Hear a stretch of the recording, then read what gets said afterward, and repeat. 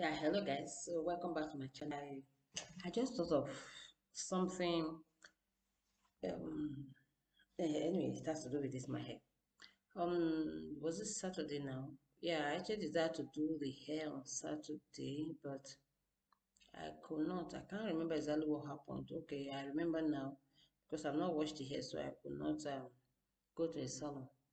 So on Sunday, I just told myself when I return from church, I'll look for a salon nearby and do the hair. So I I was coming.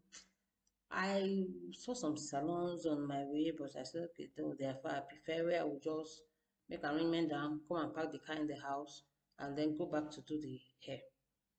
So it was in that course. I remember there was one very, very near to my estate. So I said, okay, it's better let me just do it there. So when I got there, I saw the shop was locked. Then the neighbor that was selling that has a shop nearer there. So I asked her, I said, okay, so where are these people that I want to do my hair? She said, that she doesn't know, but that the phone number is there. So I called the person. Then when I called the person, she she picked the call and she now told me, oh, is Ake not there? And Ake is supposed to come today. Okay, that yeah, I should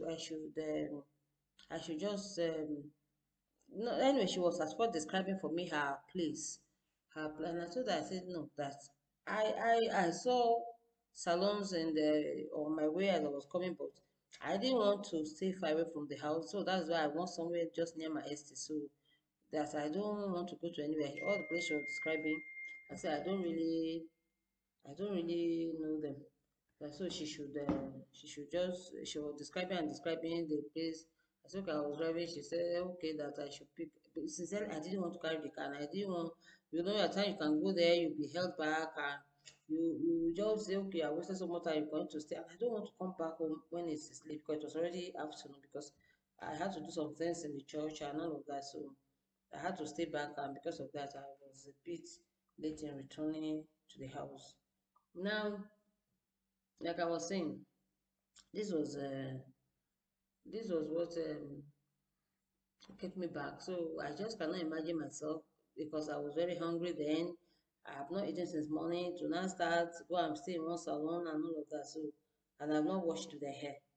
So eventually I said okay. So we agreed that okay, I'll wash the hair that her girl will soon come. I said okay.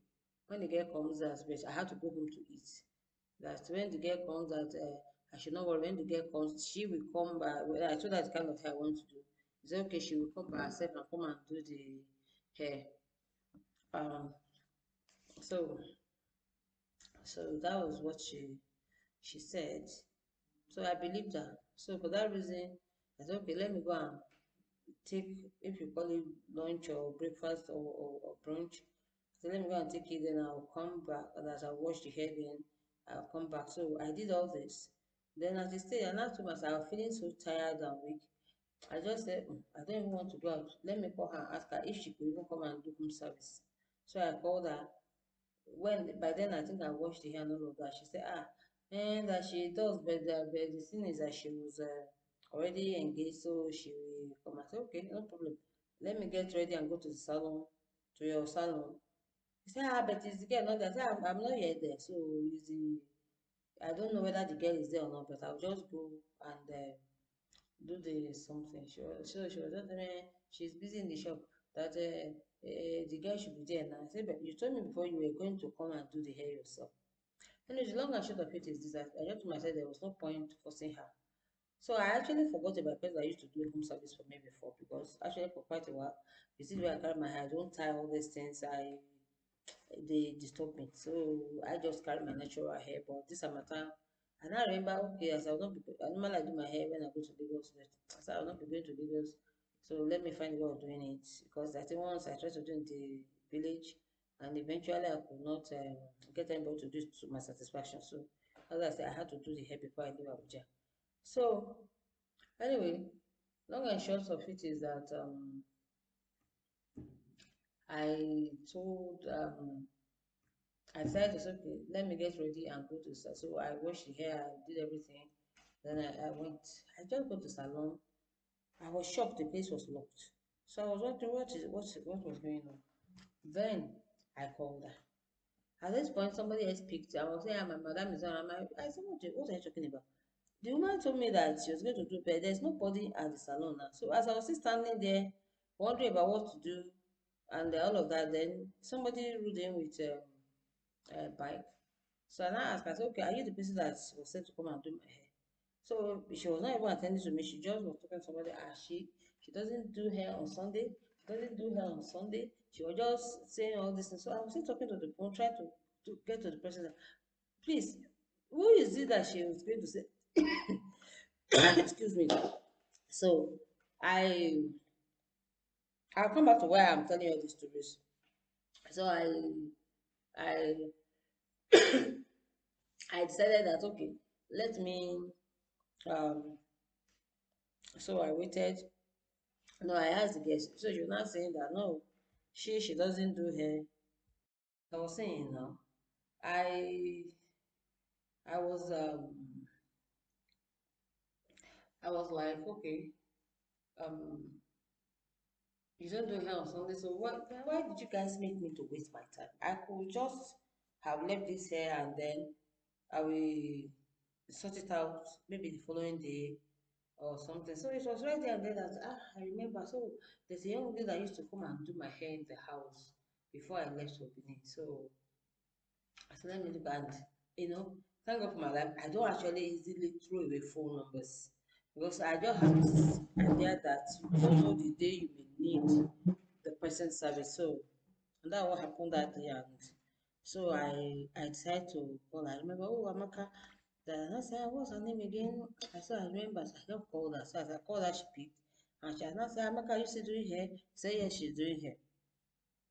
Because at that point, I was just looking at somebody want to give you custom. Now, it's not just about me. You may have a customer and then you don't know how many other customers that customer can bring for you. And that is what we talk about when we talk about network marketing. That's actually is the leverage part that is the important part. It's not that one of customer. And really, I was thinking they near my house. If I'm satisfied, that's where I will do my hair, be doing my hair because I may not mind that the natural hair here is good. My husband will be complaining that is one. But then I just told myself, I said, okay, let me even try see that the hair I saw it was shortening. Maybe I need to do something by constantly doing it so that I get professional help for it so that maybe I can in that way I'll be able to get it back healthy and looking good. So every people admire the gray and all of that. It's okay, but I just saw that it seems to be giving me a bit of problem. So I was saying I called Amaka.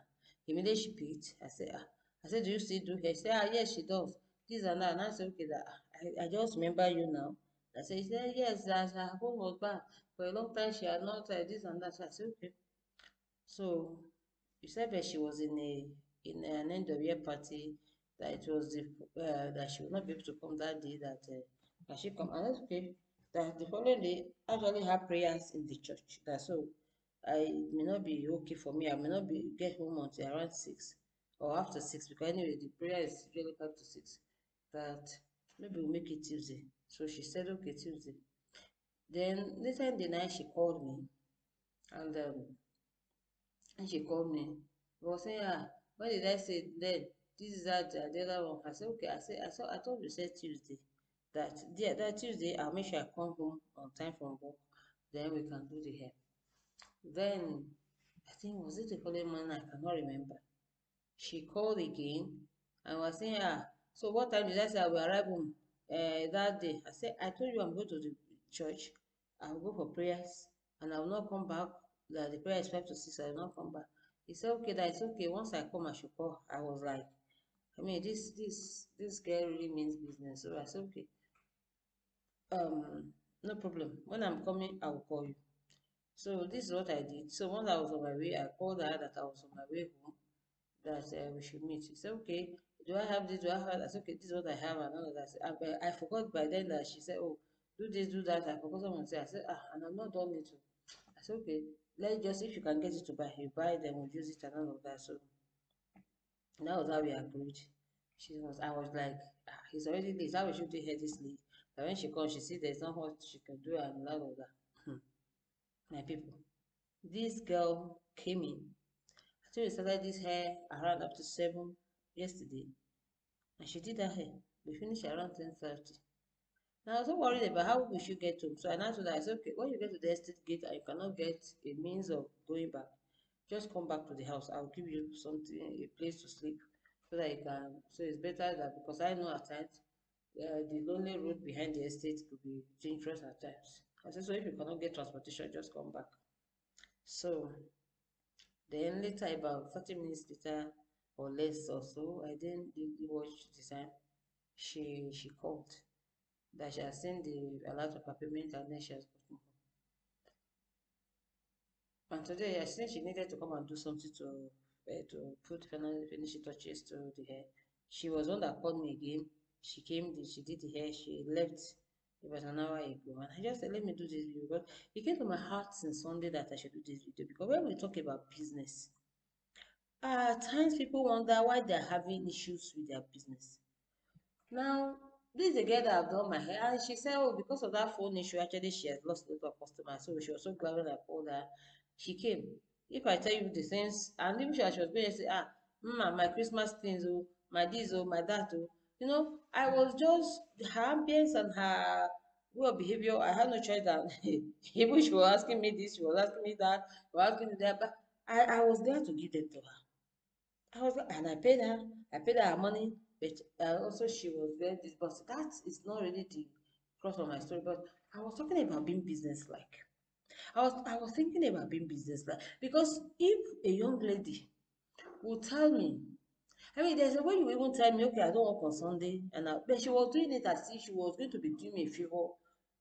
I mean, she was telling me as if, please, you'll be disturbing my life for you to even come. And I wonder the lady that told me that, okay, when you come, call me, that I'm going to come over to do the hair for you. And then later she was okay. It's possible she has people, but I don't look at it that when you are in a business, there's a way you can actually you also extricate yourself from that thing without really. I mean, I didn't. Yamaka didn't come to do my hair that same Sunday.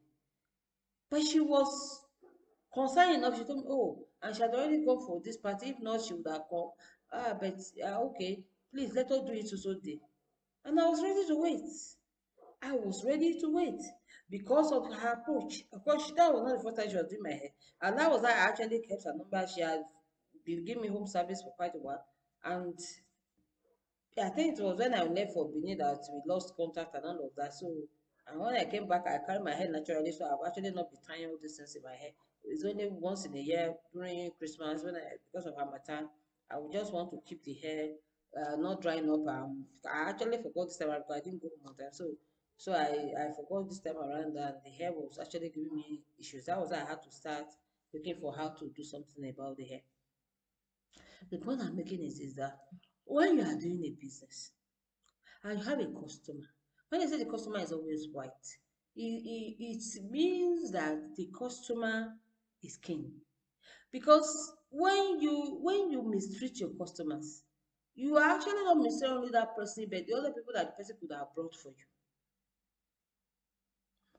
What network market is all about is that it's just that you patronize and then you bring other people to patronize a product, a service, or a company, or whatever. So how are you treating your customers? Will your customers feel good? Will they give you the A rating? Okay, like that's a story for another day anyway. You don't treat people as if you are doing them a favor when they come to patronize you. You don't. That's just the truth of the matter.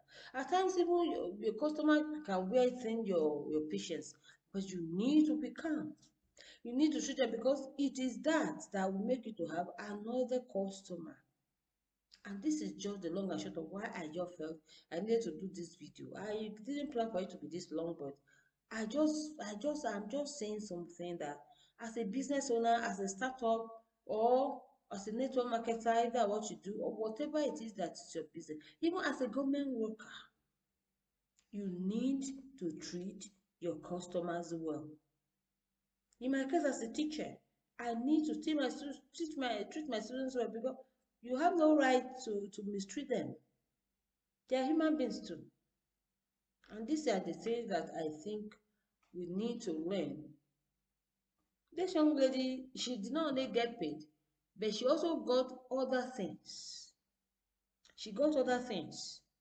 But for me, that is not the cross. The issue is that we're already talking about the hair she will do in January. We're already talking about what she will do after that. We're already talking about, and of course, if somebody said they want to do hair where I am, I will recommend her. And I will tell them she can give. It's possible she may even charge them so much higher than what she will charge me for home service. Because she was telling me, oh, so a man, mommy, because you are my mom, that I'm charging you. Anyway, I don't know. That may be sweet mouth. But I was glad to pay her. I went to a salon, I paid that same amount of money, and I felt I was robbed. But she came here using my material and everything, but I felt good about it.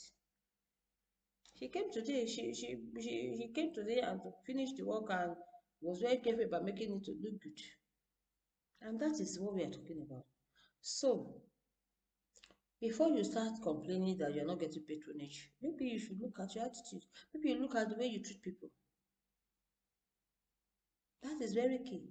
There's a young lady that she had a challenge, and I was just there was something she did recently, and I was just telling myself that at times people have this attitude and this behavior, they don't know that the problem is with them.